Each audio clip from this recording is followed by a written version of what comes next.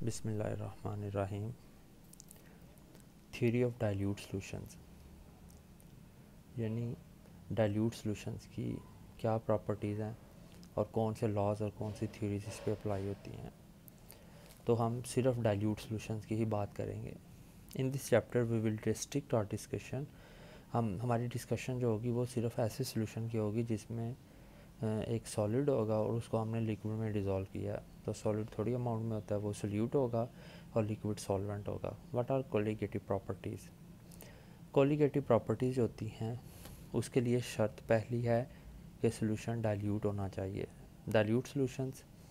और उसके अंदर जो आपने सोल्यूट ऐड किया है सॉल्यूशन के अंदर, वो नॉन वोलेटाइल होना चाहिए। नॉन वोलेटाइल मीन वो अब उसमें एवेपोरेट होने की या वेपर्स में कन्वर्ट होने की एबिलिटी नहीं होनी चाहिए। सिर्फ सॉल्वेंट ही वोलेटाइल होना चाहिए, सोल्यूट जो होता है उसके वेपर नहीं बनने चाहिए। तो वो ये वाली प्रॉपर्टीज़ एग्जिबिट करती हैं।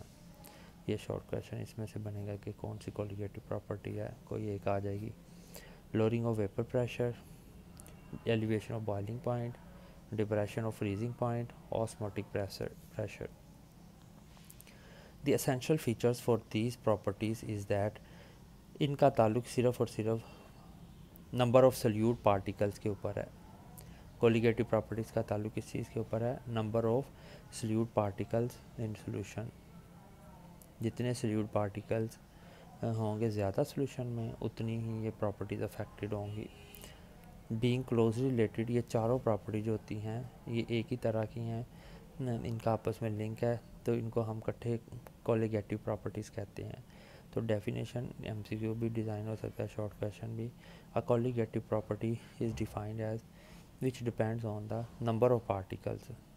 पार्टिकल्स कितने हैं सोल्यूट के और सॉल्वेंट के, यानी अमाउंट पे डिपेंड कर रही है, and not in any way on the size. जो पार्टिकल्स हैं उनके साइज़ छोटे हैं या बड़े हैं, और वो किस चीज़ के पार्टिकल्स हैं उसके भी ऊपर उनका ताल्लुक नहीं है, सिर्फ अमाउंट से है। चाहे वो ग्लूकोज के हों, यूरिया के हों, किसी के भी हों सोल्यूट, फॉर एग्जांपल पानी हो के अंदर, तो उस अमाउंट के ऊपर डिपेंड करेंगे प्रॉपर्टीज़, ना कि नेचर के ऊपर या साइज़ ऑफ पार्टिकल्स के ऊपर। तो about definition, each colligative property is exactly related to any other. आपस में इनका लिंक है। इफ़ वन प्रॉपर्टी, अगर हम एक प्रॉपर्टी को मेजर करते हैं, the other can be calculated. Colligative properties of dilute, पहली शर्त ये है डाइल्यूट सॉल्यूशंस के लिए, और ये बड़ी इंपॉर्टेंट है। इसकी हेल्प से, कोलिगेटिव प्रॉपर्टीज़ की हेल्प से, जो आपने सोल्यूट हल किया हुआ है सॉल्वेंट के अंदर सॉल्यूशन बनाने में, डाइल्यूट सॉल्यूशन बनाने में, उस सोल्यूट का आप मालिकुलर वेट जो है वो फाइंड कर सकते हैं। डिज़ोल्व्ड सब्सटेंसेस के मालिकुलर वेट, सबसे इंपॉर्टेंट एप्लीकेशन यही है। सबसे पहली प्रॉपर्टी डिस्कस करेंगे और वो है लोअरिंग ऑफ वेपर प्रेशर, और इसके साथ साथ रॉल्ट्स लॉ को भी हम इसके साथ साथ उसकी भी डेफिनेशन और उसकी भी एक्सप्लेनेशन देखेंगे। लोअरिंग ऑफ वेपर प्रेशर का क्या मतलब है, इससे पहले समझने से पहले आप ये डायग्राम देखें। तो ये हमारे पास एक कंटेनर है जिसके अंदर हमने प्योर सॉल्वेंट लिया है, तो उसके वेपर्स वोलाटाइल, वो लिक्विड वोलाटाइल है, तो उसके वेपर्स बनेंगे, यहाँ इकट्ठे हो जाएंगे, और इकट्ठे होने के बाद यहाँ पर फोर्स लगाएंगे कोलाइड करने की वजह से, और इसका वेपर प्रेशर कहेंगे। जो इस प्योर सॉल्वेंट के वेपर्स बने हैं उसके वेपर प्रेशर को पी से रिप्रेजेंट करेंगे। जितना यहाँ प्रेशर लग रहा है ये ऊपर वाली सरफेस पे, लिक्विड के ऊपर जो सरफेस है उसको वेपर प्रेशर कहेंगे। अब हमने क्या किया है, उसी सॉल्वेंट के अंदर जितना भी वो था उसमें हमने सोल्यूट ऐड कर दिया। तो सोल्यूट के मालिक्यूल ये आपको नज़र आ रहे हैं। सोल्यूट के मालिक्यूल जो हैं ये वाले हैं, ये नॉन वोलाटाइल हैं। तो ये देखें सरफेस जो है वो प्योर सॉल्वेंट के ऊपर, मालिक्यूल्स के ऊपर नहीं है, बल्कि उसके अंदर सोल्यूट के मालिक्यूल भी हैं। तो सोल्यूट के मालिक्यूल ना खुद उड़ेंगे और ना सॉल्वेंट के मालिक्यूल को उड़ने देंगे। इसका मतलब ये हुआ कि ये वेपर, जितनी सरफेस के ऊपर सॉल्वेंट के मालिक्यूल कम होंगे उतने उनके वेपर्स कम बनेंगे, तो वेपर प्रेशर को कम कर देंगे। ऐसा सोल्यूट जो खुद नॉन वोलेटाइल है खुद भी नहीं वेपर बन रहा और सरफेस पे आकर सॉल्वेंट को भी नहीं उड़ने दे रहा। तो ये जो वेपर प्रेशर है जिसमें सल्यूट ऐड कर दिया सॉल्वेंट में, इसे वेपर प्रेशर ऑफ सॉल्यूशन कहते हैं और पी एस से शो करते हैं। और ये कम होता है सॉल्वेंट से। सॉल्वेंट में ज़्यादा सॉल्वेंट उड़ सकता है, सल्यूट में सॉल्यूशन में सॉल्वेंट कम उड़ सकता है, क्योंकि सरफेस के ऊपर सिर्फ सॉल्वेंट नहीं है, सल्यूट भी है, और ऐसा सल्यूट है जो इसे उड़ने नहीं दे रहा, उसके ऊपर बैठ गया और ख़ुद भी वोलाटाइल नहीं है, ख़ुद भी नहीं उड़ रहा। इसका मतलब है सॉल्यूशन का वेपर प्रेशर कम होगा सॉल्वेंट से। Lowering of vapour pressure, the vapour pressure of a pure solvent is decreased. Pure solvent के वेपर प्रेशर में कमी आ जाती है जब हम उसके अंदर ऐसा सल्यूट ऐड करते हैं जो खुद नॉन वोलाटाइल है, जिसके वेपर नहीं बन सकते। If P is the vapour pressure of solvent, pure solvent का वेपर प्रेशर P है और PS दैट ऑफ सोल्यूशन जो कम होता है, तो वेपर प्रेशर में कमी कितनी होगी? The lowering of vapour pressure is P minus PS है। यानी पहले प्रेशर प्योर सॉल्वेंट का P था, बाद में सोल्यूशन की फॉर्म में जब वो आया तो PS हो गया। कितनी कमी आई, दोनों का डिफरेंस ले लेंगे। This lowering of vapour pressure relative to vapour pressure of pure solvent है। ठीक है, ये तो वेपर प्रेशर में कमी हुई है, डिक्रीज़ हुआ है, और इसको कंपेयर अगर करें ओरिजिनल जो प्योर सॉल्वेंट का वेपर प्रेशर था उससे रिलेट करें तो ये बन जाएगा, इस टर्म को कहेंगे relative lowering of vapour pressure के। ओरिजिनल से भी जो बिल्कुल प्योर सॉल्वेंट था उससे भी कंपेयर कर रहे हैं इस कमी को, तो हम कहेंगे relative lowering of vapour pressure is equal to, ये relative lowering of vapour pressure जो है ये एमसीक्यू बनेगा कि सॉल्वेंट का वेपर प्रेशर माइनस सोल्यूशन का जितना डिक्रीज़ हुआ है डिफरेंस है, डिवाइडेड बाय किससे कंपेयर करना है, प्योर सॉल्वेंट के वेपर प्रेशर से, तो इसे relative lowering of vapour pressure कहते हैं। As a result of extensive experimentation, एक साइंटिस्ट रॉल था, उसने इसकी रिलेशन को इक्वेशन की फॉर्म में दिया है, जिसने कनेक्ट किया relative lowering of vapour pressure को कंसनट्रेशन ऑफ सल्यूट जो सोल्यूशन में है। यानी ये रॉल्स लॉ किस किस को आपस में रिलेट कर रहा है, relative lowering of vapour pressure को एक्सपेरिमेंट कर कर के रिजल्ट्स बना रहा है, इक्वेशंस डिराइव कर रहा है, इसके दरमियान relative lowering of vapour pressure और जो सल्यूट ऐड किया है उसकी अमाउंट, सिर्फ सल्यूट की अमाउंट के साथ उसका लिंक जोड़ रहा है। दिस इज़ नाउ, इसे रॉल्स लॉ कहते हैं। लॉ क्या है? The relative lowering of vapour pressure, relative किसी भी डाइल्यूट, शर्त यह है डाइल्यूट सोल्यूशन होना चाहिए, डाइल्यूट सोल्यूशन के वेपर प्रेशर में रिलेटिवली कितना कमी हुई या डिक्रीज़ हुआ है, this is exactly equal to, proportional नहीं, is equal to mole fraction of solute present in dilute solution. Dilute solution होना ज़रूरी है, उसके अंदर मोल फ्रैक्शन कितने हैं। अब हम मोल फ्रैक्शन की डेफिनेशन देखेंगे। ये मोल फ्रैक्शन की डेफिनेशन क्या है? मोल फ्रैक्शन कहते हैं कि किसी भी चीज़ के moles divided by total number of moles, और ये 1 से कम आंसर होता है मोल फ्रैक्शन का, कि 1 से कंपेयर कर रहे हैं, जिस तरह परसेंटेज 100 से कंपेयर करते हैं, और मोल फ्रैक्शन का मतलब है टोटल अमाउंट सारी चीज़ों की 1 मोल कर दें और उस कंपाउंड या उस चीज़ की amount of mole divided by total mole, तो उसे मोल फ्रैक्शन कहते हैं। तो सल्यूट के जो मोल फ्रैक्शन है उसके एग्जैक्टली इक्वल आता है। तो रॉल्स लॉ की फाइनल फॉर्म क्या है? P minus P S over P, यानी relative lowering of vapour pressure is equal to number of moles of solute divided by number of moles of solute and solvent, यानी total number of moles, तो ये mole fraction आ जाती है। ये Rawls law की final form है। इसे अब हम डिराइव करेंगे, ये कैसे डेरिवेशन इसकी आती है। एन क्या है? Number of moles of solute, capital N क्या है? Number of moles of solvent है। अब डेरिवेशन करते हैं रॉल्स लॉ की। The vapour pressure of pure solvent is caused by the number of molecules जो इवेपोरेट हो रहे हैं from the surface. Pure solvent का वेपर प्रेशर किसके इक्वल है? जितने ज़्यादा मॉलिक्यूल्स इवेपोरेट होंगे उतना ही होगा। व्हेन अ नॉन वोलाटाइल, ऐसा सोल्यूट जो नॉन वोलाटाइल है उसको अगर हम डिज़ोल्व कर देते हैं और सोल्यूशन बना देते हैं, तो प्रेजेंस ऑफ सोल्यूट मॉलिक्यूल्स है, सोल्यूट मॉलिक्यूल्स क्या करेंगे? इन द सरफेस वो ब्लॉक कर देंगे, कुछ हिस्सा फ्रैक्शन ऑफ सरफेस को ब्लॉक कर देंगे, और वेपोरेशन जो होगी वो सही तरह नहीं होगी जितनी पहले हो रही थी प्योर सॉल्वेंट में। This causes the lowering of vapour pressure, vapours कम बनेंगे सरफेस के ऊपर, कम मॉलिक्यूल्स को चांस मिलेगा उड़ने का, तो वेपर प्रेशर भी कम हो जाएगा। Vapour pressure of solution is there for डिटर्मन्ड by the number of molecules of the solvent present at any time, यानी कहीं भी सॉल्वेंट कितने मालिक्यूल्स हैं सॉल्वेंट के, उतना ही ज़्यादा उसका वेपर प्रेशर होता है। यहाँ सॉल्वेंट के मालिक्यूल रिलेटिवली सब ज़्यादा हैं इसलिए वेपर प्रेशर ज़्यादा है। यहाँ सॉल्वेंट के मालिक्यूल कम इसलिए हुए हैं क्योंकि सल्यूट भी आ गया, तो वेपर प्रेशर कम हो जाएगा। तो कितना वेपर प्रेशर होगा इधर सॉल्वेंट का?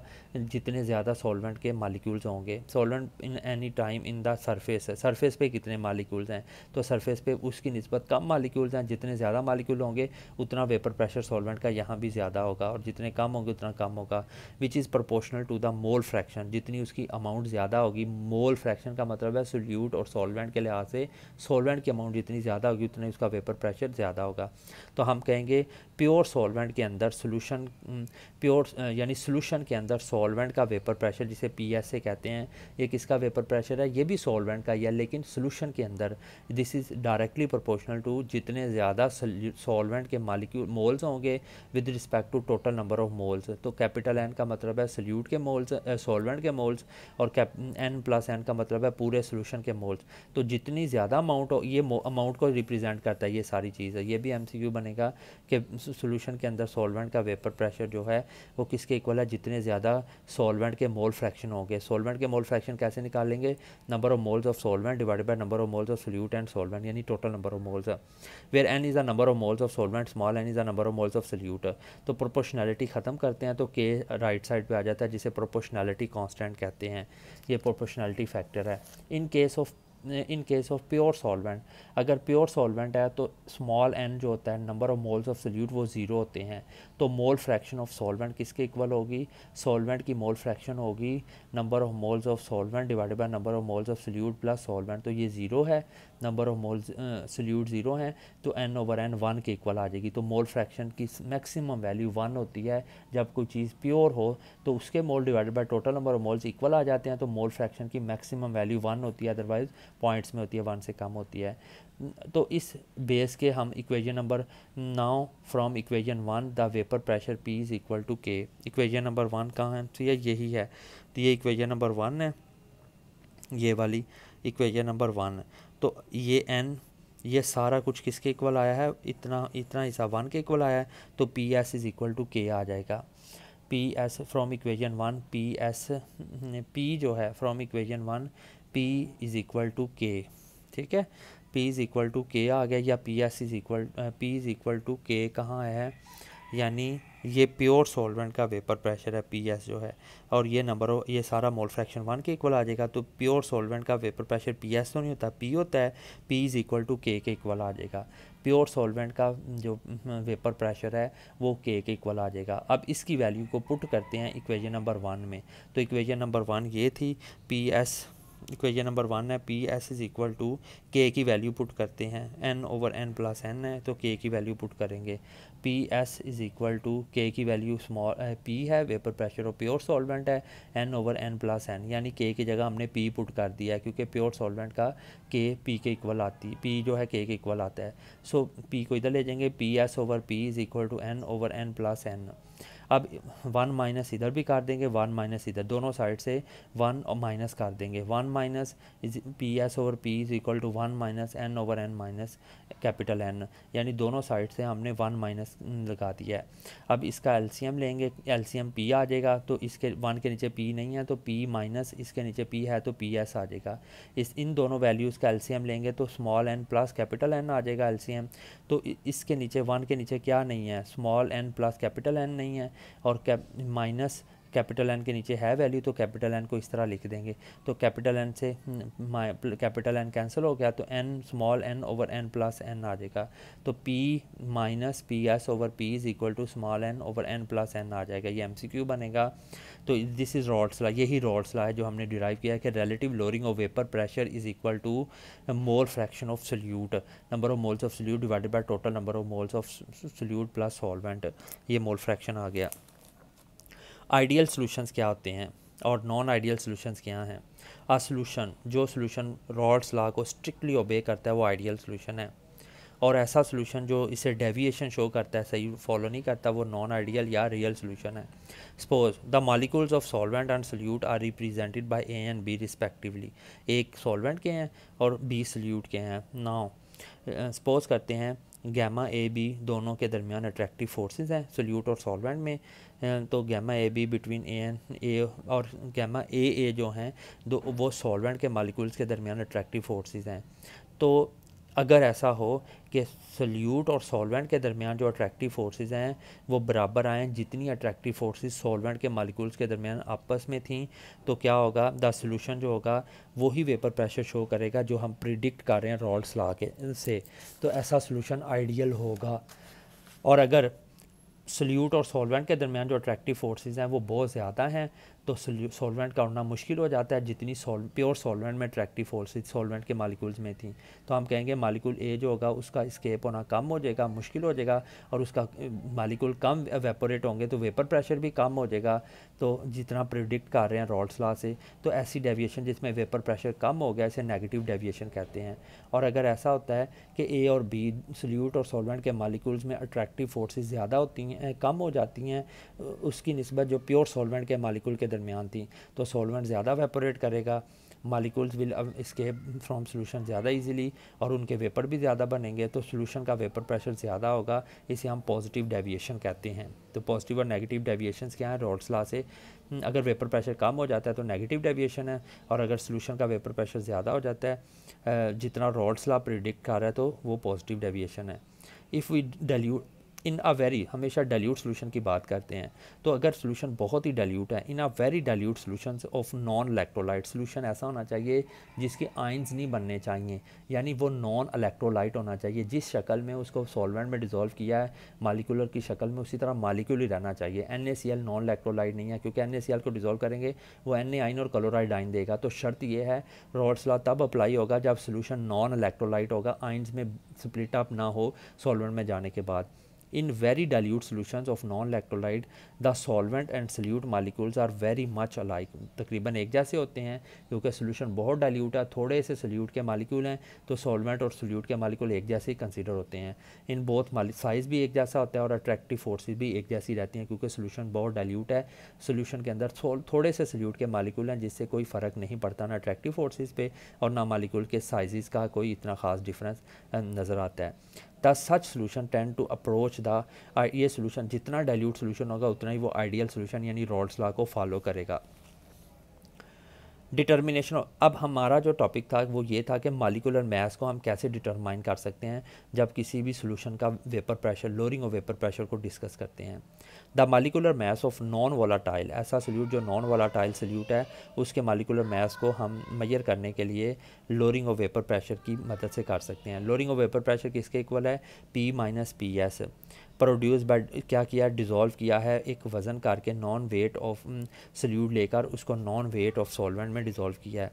If in A determination of W ग्राम, हमने किया क्या है, W ग्राम सोल्यूट लेकर, स्मॉल W ग्राम सोल्यूट लेकर उसको कैपिटल W ग्राम सॉल्वेंट में डिज़ोल्व किया, यानी सॉल्वेंट का भी वज़न कर लिया है और सोल्यूट का भी वज़न कर लिया और दोनों को मिक्स कर दिया है। स्मॉल m जो है वो नंबर ऑफ ये मोलर मास है सोल्यूट का, और कैपिटल M है मोलर मास ऑफ सॉल्वेंट का। तो मालिकुलर मास सोल्यूट का स्मॉल m है और सॉल्वेंट का कैपिटल M है। तो हम कहेंगे, हमें पता है फार्मूला क्या है, बेसिक फार्मूला है number of moles of solute small n is equal to mass of solute in gram divided by molar mass of molecular mass या molar mass of solute. Number of moles of solvent निकालने हैं, small capital N से represent करें, तो mass of solvent in grams या weight of solvent in gram divided by molecular mass of solvent. Substituting these values, इन दोनों values को Rawls law वाली expression में पुट करते हैं। Relative lowering of vapour pressure P - PS over P is equal to small n over capital small n plus capital N है। ये number of moles of solute हैं, ये भी सोल्यूट के और सॉल्वेंट के हैं। तो हम कहेंगे number of moles of solute की जगह लिखेंगे small m W over small m, small W over small m plus capital W over capital M है। अगर सोल्यूशन बहुत डाइल्यूट है तो ये जो number of moles of solvent हैं, ये सॉल्वेंट के नंबर ऑफ मोल्स हैं, उसके मुकाबले में सोल्यूट के नंबर ऑफ मोल्स बहुत कम होंगे। तो अगर इनको इसमें प्लस भी करें तो कोई फ़र्क नहीं पड़ेगा, इसलिए इसको इग्नोर कर सकते हैं। Since for very dilute solutions the number of moles of solute WM बहुत छोटे हैं किसके मुकाबले में, तो इनको निगलेक्ट कर सकते हैं सॉल्वेंट के मुकाबले में, डिनोमिनेटर से ख़त्म कर सकते हैं। तो relative lowering of vapour pressure is equal to small W, ये डिनोमिनेटर में 2 टाइम्स है तो ऊपर जाके कैपिटल M हो जाएगा, नीचे कैपिटल W है, उसके साथ स्मॉल m मल्टीप्लाई हो जाएगा। Mass of solute molar mass of solvent, mass of molecular mass of solute, mass of solvent in gram. Knowing this, इस इक्वेशन से आप क्या फाइंड कर सकते हैं, स्मॉल m फाइंड कर सकते हैं। स्मॉल m क्या है, molecular mass of solute find कर सकते हैं। अगर हमें मालिकुलर मास सॉल्वेंट का पता है और मालिकुलर मास सॉल्वेंट का पता है, जो अमाउंट सॉल्वेंट की लिया है वो पता है और जो अमाउंट सोल्यूट की लिया है वो पता है। Knowing the experimental value of, हमें पता चल जाए relative lowering of vapour pressure, और साथ मालिकुलर मैस हम सॉल्वेंट का पता चल जाए तो हम मालिकुलर वेस्ट सोल्यूट का फाइंड कर सकते हैं इस इक्वेशन से। अब measurement of lowering of vapour pressure, जब वेपर प्रेशर में कमी आती है P माइनस पी एस जो है उसको कैसे फाइंड करें। P हमने पहले फाइंड करना है vapour pressure of pure solvent, फिर P minus P S direct find करना है रिलेटिव लोअरिंग ऑफ, फिर P माइनस पी एस का मतलब है कितनी डिक्रीज़ हुई है वेपर प्रेशर में सोल्यूशन बनने के बाद, और उसके बाद उनको डिवाइड कर पे relative lowering of vapour pressure आ जाएगा। तो इसे मेजर करने के 3 मेथड्स हैं हमारे सिलेबस में, सिर्फ हम इसको मैनोमीट्रिक मेथड को सिर्फ डिटेल के साथ देखेंगे। उसके अलावा बैरोमीट्रिक मेथड है जो बड़ा उसमें अनएक्यूरेट रीडिंग देता है, दूसरा ऑस्टवाल्ड वाल्कर्स डायनामिक मेथड, तो हम सिर्फ मैनोमीट्रिक मेथड को डिस्कस करेंगे। तो ये देखें, किसी भी सोल्यूशन का और उसके सॉल्वेंट का बारी बारी वेपर प्रेशर निकालना हो तो रिलेटिव लोअरिंग वेपर प्रेशर इस तरह फाइंड करते हैं। हम इसमें बल्ब बी में सोल्यूशन लेते हैं और इधर वैक्यूम लगा के इसमें मरकरी भरी हुई है जिसकी जो लेस डेंस है और साथ साथ नॉन वोलाटाइल भी है। अगर ज़्यादा डेंस होती तो इसके नीचे प्रेस नहीं था होना, और अगर वोलाटाइल होती तो यहाँ से उठते जाना था। ये इवैक्यूएटेड स्पेस है, यहाँ वैक्यूम क्रिएट किया हुआ है।